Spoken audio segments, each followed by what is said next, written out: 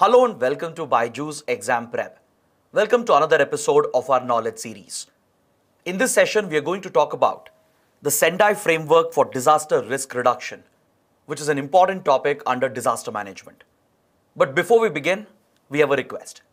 If you have been benefiting from this initiative, from the knowledge series initiative, do let us know by pressing the like button, share your comments once the session is over, and don't forget to subscribe to our channel. Also, if you have missed out the previous sessions, do visit the channel. There is a separate playlist for the knowledge series. So go back and watch all the videos to ensure that you prepare well for mains and prelims. So with this, let's start with today's discussion. We are going to talk about the Sendai Framework. The Sendai Framework is very, very important because this happens to be the first major agreement under the post-2015 development agenda to deal with disaster management, disaster risk reduction, and to protect the developmental gains from the risk posed by disasters. See, under the United Nations, developmental programs have been launched since many, many years. Recently, the UN brought out a couple of development agendas that we refer to as the Millennium Development Goals, or MDG, which was launched back in the year 2000. So from 2000 to 2015, the UN provided for a development agenda framework called the MDG, or the Millennium Development Goals. This was later replaced with the post-2015 development agenda that we refer to as the 2030 agenda. It essentially is a global framework focused on certain developmental goals, and it sets a specific target along with action plans for the countries to be followed. And these targets and goals are supposed to be achieved by the year 2030. These goals are also referred to as SDGs, the Sustainable Development Goals, or the Sustainable Development Agenda. So broadly, these developmental goals adopted post-2015, they are collectively referred to as the post-2015 development agenda. It also extends to the Climate Change Convention and the Paris Agreement, right? So under the same framework, there was focus on disaster management and disaster risk reduction as well. And the UN adopted a global framework for this known as the Sendai Framework. This framework provides a set of targets, action plan, and concrete actions to be followed by the member countries so that they can reduce disaster risk in their respective countries, so that they can protect all the developmental gains they had achieved from the potential threats posed by disasters. Because as you know, any disaster, be it a natural or a man-made disaster, they cause immense damage to both life and property. They can even destroy infrastructure, including critical infrastructure. Major disasters like a cyclone or a tsunami or an earthquake, they can set back a region with regard to its socio-economic development. So it's very important to protect the developmental gains that we have achieved over the years from the impact of disasters. It's very important to prepare for a disaster and mitigate the impact of a disaster. So that is why the need was felt for a global framework to focus on disaster risk reduction.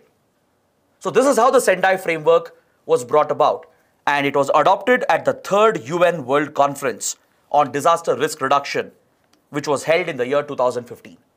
It was hosted at Sendai, the city of Sendai, which is in Japan. So in this session, we are going to understand the provisions of the Sendai Framework, how is it relevant for disaster management, and what has India done to implement the provisions of the Sendai Framework. But before we get into that, you would need a little bit of background with regard to disaster management.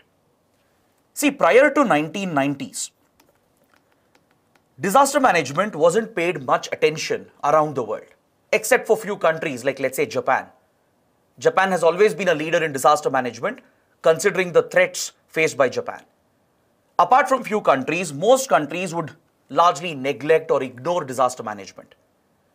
Prior to 1990s, disaster management was not seen as a part of mainstream governance. In fact, even the United Nations hadn't paid much attention to disaster management.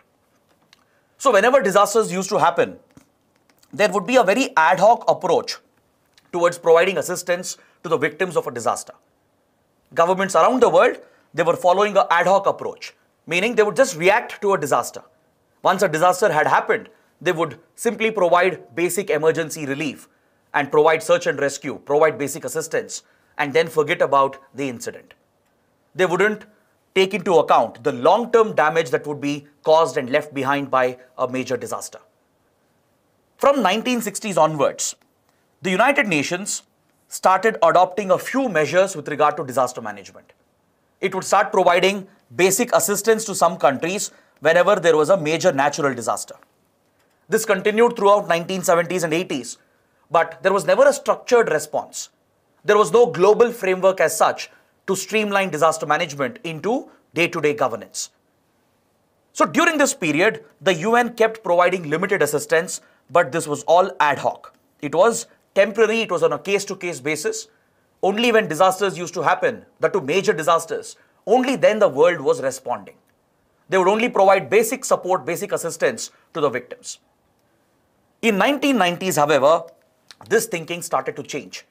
Because by early 1990s, there was higher importance being given for environmental issues. The Rio Earth Summit, which was held in the early 90s, in itself was a landmark event. Because the Rio Earth Summit laid the foundation for the Climate Change Convention, the Convention on Biological Diversity, and also for the UN Convention to combat desertification. So all these major environment-related conventions were brought out as a result of the Rio Earth Summit. So there was greater awareness amongst countries and governments to pay attention towards environmental degradation, environmental damage, etc.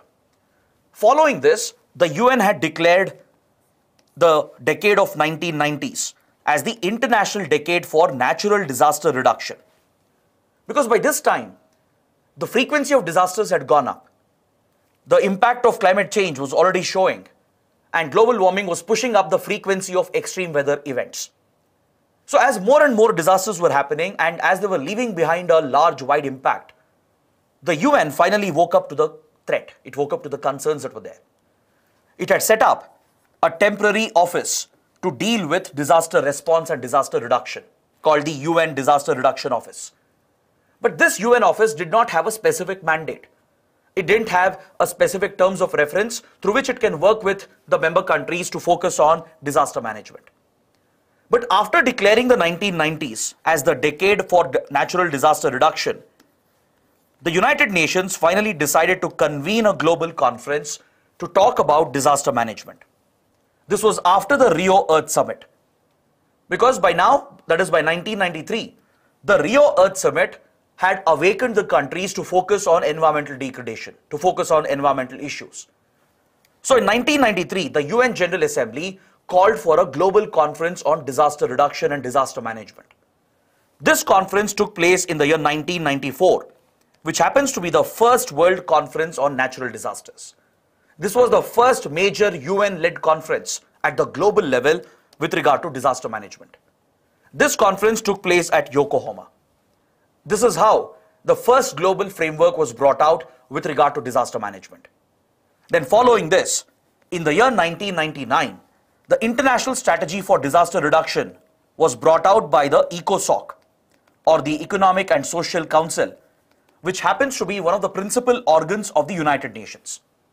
The ECOSOC brought out an international strategy for disaster reduction. This was even backed by the UN General Assembly, and a dedicated institution was finally created to deal with disaster management, that is UNISDR. This became a permanent UN body to specifically deal with disaster reduction and disaster management. Today, this office is known by a different name. Today, it is known as UNDRR, the UN Office on Disaster Risk Reduction. It was renamed following the adoption of the Sendai Framework. But before that, it was known as UNISDR. So, an institutional response was being created at the level of the UN. A global framework was being brought out. And hence, these were major developments that took place in 1990s with regard to disaster management. The first global conference on disaster management had taken place at Yokohama in 1994. This led to the Yokohama Strategy. A decade later, another conference took place, the second UN Conference on Disasters at Hyogo, which brought out the Hyogo framework. And finally, in 2015, the Sendai Conference was held, the third conference on disaster management, which brought out the Sendai Framework. So these are essentially the three major global frameworks that are there with regard to disaster management. The first Yokohama Conference led to the adoption of Yokohama Strategy. Please note, all the three cities are in Japan. The reason is Japan was always a leader in the field of disaster management. It was even leading the global efforts through the UN. So all three global conferences on disaster management has been hosted by Japan. So the first conference held at Yokohama in 1994 brought out the Yokohama Strategy that provided for 10 principles. These 10 principles, they focused on bringing about a structured response towards disaster management. See, like I said earlier, that is before 1990s, the response to disasters was very ad hoc by every country, even by the UN. There was no structured response, there was no mainstreaming of disaster management in governance. But under the Yokohama Strategy, under these 10 principles, for the first time, a structured mechanism was brought out. The UN promoted the concept of the DM cycle or the disaster management cycle. The idea was to make disaster management a continuous process in regular governance and administration. Because disasters, they don't happen by chance, right? And disasters, they don't affect just a small section of people. Disasters tend to have a wide impact across entire countries or across entire regions. Disasters can happen at any point of time, they could be instantaneous, and hence there is a need for governments to prepare for disasters and tackle the threat posed by disasters in a scientific manner. So that is why the UN promoted the concept of a disaster management cycle, so that disaster management could become a continuous process. Instead of having a temporary ad hoc response when a disaster was happening, the UN promoted a proactive approach through which disaster management could become a continuous process in governance and administration. Under this cycle, under the DM cycle, three phases in disaster management were emphasized. This included the pre-disaster phase, that is before a disaster could actually happen, right? If you have to prepare for disaster management, the preparation has to start much before a disaster could actually happen. So under the pre-disaster phase, there was focus on preparedness. The UN, through the Yokohama Strategy, emphasized on mitigation. It also emphasized on prevention, because certain disasters can be prevented. Certain disasters can be mitigated. And you can definitely prepare for the impact of a disaster so that you can bring down the overall impact of the disaster. But this preparation has to happen in the pre-disaster phase. Then comes the during disaster phase, the second phase in the disaster management cycle. During disaster, the focus is on providing effective emergency response. That is, when a disaster has already happened, the government at the national level, at the state level, and at the local level should respond effectively and immediately and provide efficient response. That is, to carry out search and rescue operations, to provide emergency relief in the form of medical aid, food, clothing, shelter, etc. So this happens to be the second phase in disaster management cycle, that is during disaster phase. Then comes the last phase, that is post-disaster. Before 1990s, before Yokohama Strategy, this was one phase which was largely ignored and neglected. Nobody would bother about a region which was affected by a disaster after a few weeks or after a few months. But disasters, they tend to have a long-term impact. Like I said, it can erase the developmental gains that have been achieved over the years, and it can set back a region by at least a few years or few decades with regard to its socio-economic development. So for the first time, the UN started paying attention to the post-disaster phase as well. And here the focus was on reconstruction, rehabilitation, and recovery. Because a region that is hit by a major disaster, it might take years to recover. It might take decades to recover. So the infrastructure that has been lost, it may have to be rebuilt. The livelihoods that have been destroyed, they may have to be rebuilt, right? So with that focus, the UN provided for special attention to the post-disaster phase, where priority would be given to reconstruction, rehabilitation, and recovery. So these are the three phases that were outlined that would become part of the DM cycle or the disaster management cycle. Of course, in preparedness, that is in pre-disaster phase, there would be inclusion of technology, there would be early warning and forecasting systems to prepare for a disaster. There would also be preventive and mitigative steps that could be structural and non-structural measures to make a community resilient to stand up against the impact of a disaster. For example, the impact of earthquakes can be reduced by ensuring that the building standards are followed. By ensuring that all the structures are earthquake proof or earthquake resilient, you can ensure that you can mitigate the impact of the disaster. So this is what disaster management is focused on. It's focused on preparedness, mitigation and prevention through a series of structural and non-structural measures.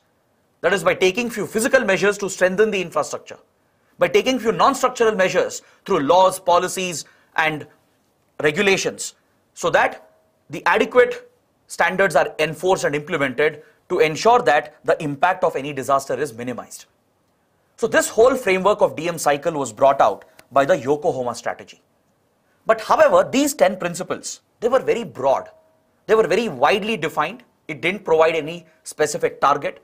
It didn't provide any specific deadline to achieve those targets. But however, many countries did adopt the Yokohama Strategy and the 10 principles. This was later replaced with the upgraded version of disaster management strategy known as the Hyogo Framework. In 2004-2005, the Hyogo conference took place, the second conference on disaster management, and as a result, the Hyogo Framework was adopted, which would be implemented between 2005 and 2015. Under the Hyogo Framework, which was the successor to the Yokohama Strategy, there were 5 major priority areas that were identified. The previous strategy, the previous approach was fine-tuned. It was upgraded and revised. Since Yokohama Strategy was lacking specific action areas and specific goals and targets, this was provided through the Hyogo Framework. It gave attention to prioritizing institutional structures at the national and local level so that disaster risk can be brought down. The risk associated with disaster can be brought down. It paid attention to assessing and studying a threat and monitoring a threat and implementing effective early warning systems and forecasting systems so that you can take adequate preparatory steps to either prevent a disaster or you can either mitigate the impact of a disaster. For example, through accurate early warning, you can mitigate the impact of cyclones, right? Through efficient early warning systems, you can mitigate the impact of a tsunami. So this requires adequate investments in technology. It requires generation of real-time alerts and dissemination of these alerts to the grassroots, to the local levels. So Hyogo Framework gave such specific focus and attention to certain target areas. It focused on building understanding and awareness amongst the local communities so that the community is prepared to deal with the impact of any disaster. Because see, through assessment, through hazard and vulnerability mapping, you can determine which region is vulnerable to which type of disaster. For example, the Himalayan belt of India is vulnerable to earthquakes, landslides, etc. The east coast of India is vulnerable to cyclones and tsunamis. So your studies, assessment and monitoring helps you understand the hazard and vulnerability profile of the country, and based on this, the local communities can be trained. They can be provided with better awareness so that they are aware of what steps to be taken during a disaster or even before a disaster. This plays a big role in bringing down the impact of a disaster. So the focus of Hyogo Framework was on reducing the risk associated with a disaster by addressing all the parameters, all the variables related to a disaster. It focused on reducing the vulnerability through specific measures. So that is why the Hyogo Framework happened to be an important global framework. It provided an opportunity for governments to be prepared and to act so that they can strengthen their disaster preparedness and disaster response mechanisms. Even India adopted these standards of the Hyogo Framework, and we brought out the DM Act, the Disaster Management Act of 2005. Because before this, just a few years before this, India took the impact of many big disasters. We had the 2004 Indian Ocean tsunami, which caused extensive damage, especially across Tamil Nadu. We had the Byjus earthquake, the super cyclone that hit Odisha. So India had taken the full brunt of many disasters. There was large-scale destruction of life and property. So finally, India also started following the UN standards, and we inculcated the Hyogo framework. We imbibed the same spirit, the recommendations. We provided for the implementation of the DM cycle, the disaster management cycle in India, with all the steps that we discussed. And this was provided for in the DM Act, the Disaster Management Act of 2005. So the DM Act provided for a structural response and mechanism in India to deal with disaster management. It created specific institutions to deal with disaster management. It provided for establishment of the NDMA, National Disaster Management Authority, which became the apex body to deal with disasters. It provided for establishment of NDRF, National Disaster Response Force, as a dedicated professional force to provide emergency search and rescue. Similar institutions were created at the state level as well. So such a structured response was implemented in India post-2005 because of the DM Act, which inculcated the recommendations of the Hyogo framework.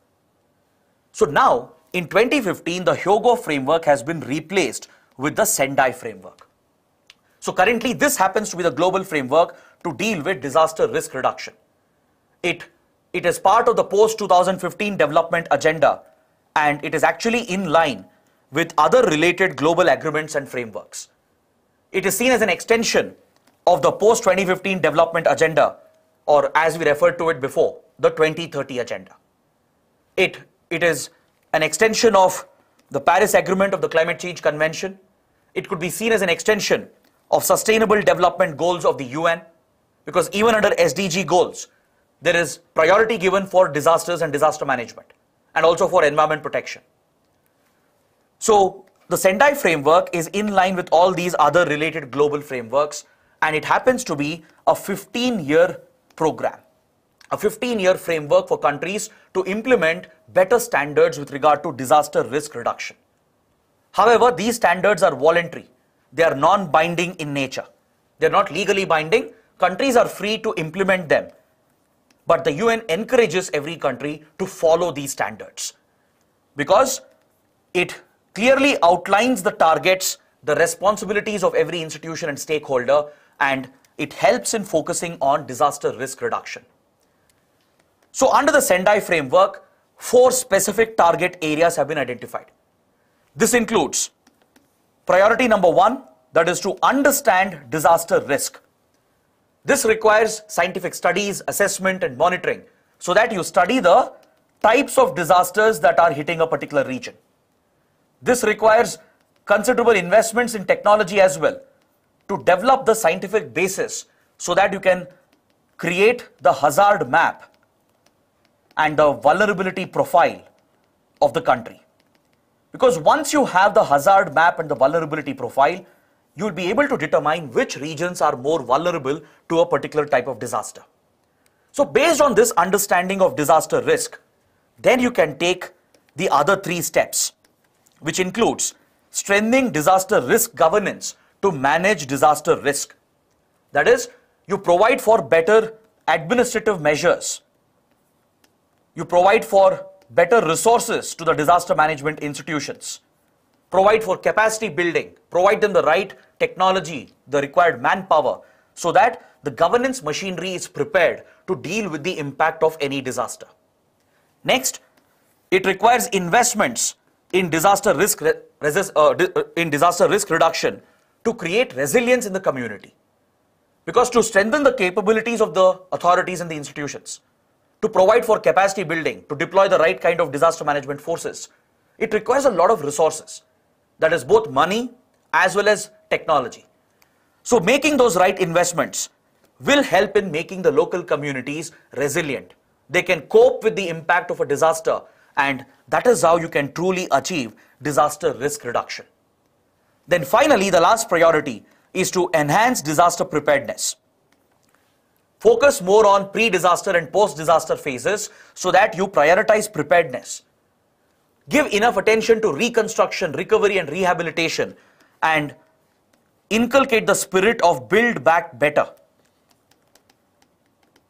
The idea is to provide for a commitment through which governments will focus on building back better, through which governments will give attention for reconstruction, recovery and rehabilitation after a disaster has happened. So this is how the Sendai Framework provides for mainstreaming of all these goals, and it has identified 4 specific priorities for this. So it is seen as a big improvement on the previous arrangement, that is the Hyogo framework. And the Sendai Framework actually goes one step ahead of the Yokohama Strategy and the Hyogo framework. Because it is not just identifying the priority areas, but it is also providing for 7 actionable targets. Is that clear? See, under Yokohama Strategy and Hyogo framework, only priority areas and principles were outlined. But Sendai Framework is one step better, because it not only identifies the 4 priority areas we discussed, but it also lays down 7 specific targets with measurable parameters through which countries' performance can be measured, and this has to be implemented within a given deadline, that is within 2030. These 7 targets includes achieving a reduction in global mortality rate with regard to disasters. That is, to ensure that there is lower loss of life caused by disasters. You have to take adequate preparatory steps and mitigative steps so that you bring down the death count, you bring down the risk posed to human life through disasters. The next goal is to reduce the number of people who are affected by disasters, bring down the number of people who are the victims of disasters. So when we say victims, it's not just about physical life and physical injury, it also includes the socio-economic well-being, because disasters can affect the socio-economic well-being of an individual and of the entire community. So second goal is to ensure that lesser and lesser number of people are affected through disasters. Next, ensure that you minimize the economic impact of a disaster. Ensure that a disaster has a minimal impact on the country's GDP. And finally, to ensure that your critical infrastructure is protected and to minimize the risk for the country's critical infrastructure. Because disasters can threaten critical infrastructure like airports, seaports, power plants, power grids, etc. If these critical infrastructure facilities are damaged or destroyed, it will deal a severe blow to the country's economy, and it will also set back the country with regard to its developmental gains. So there is focus on reducing the risk for critical infrastructure. And the other 3 targets, they focus on increasing the number of countries with national and local disaster risk reduction strategies. It pushes countries at the national level, at the provincial level, and at the local level to adopt and implement disaster risk reduction strategies. These have to be customized to suit the local context. It provides for substantial international cooperation, especially to help developing underdeveloped nations. It pushes the developed countries to seek out better cooperation with developing nations and provide them with financial resources and technology and even with best practices, so that the developing countries and underdeveloped nations can also learn from the developed nations. They can inculcate the best practices and strengthen their disaster response mechanisms. And finally, it provides for increasing the availability and access to multi-hazard early warning systems. Like I said, early warning and forecasting is one of the most important steps when it comes to pre-disaster phase. For preparedness, prevention, mitigation, early warning and forecasting is critical. But this is entirely dependent on access to certain technology. You will need access to advanced space technology, because information generated through satellites will play a crucial role in providing early warning and forecasting alerts. It will require access to supercomputing to run forecasting models. So a country will have to depend on others to access these advanced technologies, especially developing underdeveloped nations. They may not have access to such advanced early warning forecasting systems. So the Sendai Framework calls upon those countries which have these platforms and technologies to share them with those countries which don't have them. So that is why India has emerged as a leader in the Indian Ocean region when it comes to providing disaster management alerts. Be it cyclones, be it tsunamis, India has emerged as a regional leader and provides real-time alerts to all the friendly nations across the Indian Ocean. We have abided by the Sendai Framework. We have inculcated all these priorities and 7 targets through our National Disaster Management Plan. India adopted this plan in 2016 and it has been revised and updated in 2019. Through this National Disaster Management Plan, India has provided for the implementation of UN standards, the standards brought out by Sendai Framework, and all the 4 priorities that we discussed, they have been brought into the Disaster Management Plan of India. This is being implemented not just at the national level by the NDMA and the central government, but it is also implemented at the state level through the state disaster management authorities and the respective state governments. There is also enough attention given at the district level, that is at the local level, because these disaster response plans, they will have to be customized to suit the local context. So this is how India is following the 4 priorities and the 7 targets that were laid out by the Sendai Framework. So as a result, India has not only aligned with the UN disaster reduction plans, but we have also improved our disaster response. This is the biggest progress that India has achieved in the last 15 to 20 years. So on this note, I would like to conclude this session. If you have any doubts, any questions, please go ahead and ask. I'll try to answer all of them. First question, is Minamata Convention originated from this framework? No. The Minamata Convention that deals with mercury poisoning, it is a separate environment-related convention. It has nothing to do with the Sendai Framework. Next question, what is the role of common people in disaster management?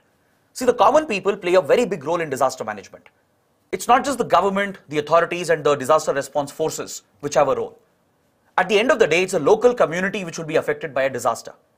If people at the local level, if they are better aware as to what to do, what not to do during a disaster, it will go a long way in mitigating the impact of disasters. For example, you should have basic awareness of what to do and what not to do during a pandemic, because pandemic is a disaster. You should have basic awareness and training of what to do during a cyclone, during a fire, or during an earthquake.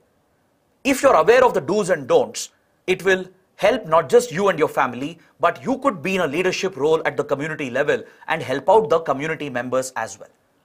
So common man, the common people at the grassroots, they play a very big role in disaster management.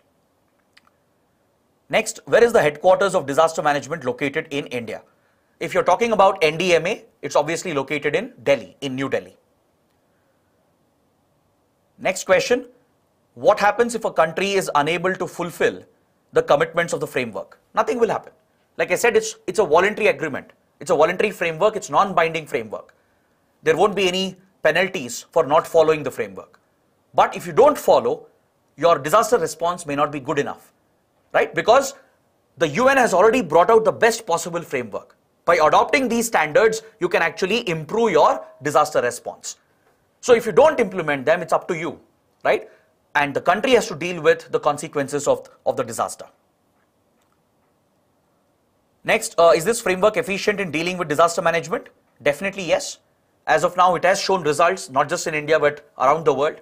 The implementation of the disaster management cycle, that too in a structured and institutional manner, has given better response. It has helped in bringing down disaster risk. So definitely, it has played a big role.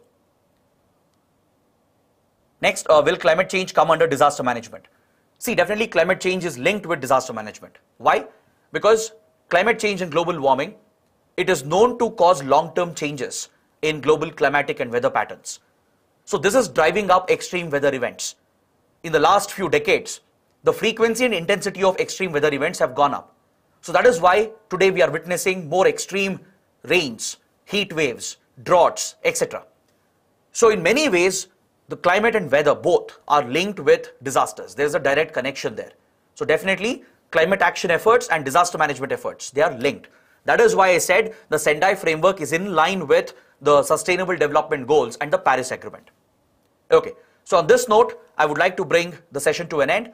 If you benefited from this initiative, especially from this session, do let us know by pressing the like button, share your comments, share these videos with other aspirants, and don't forget to subscribe to the channel. So that is it for today. Thanks for watching.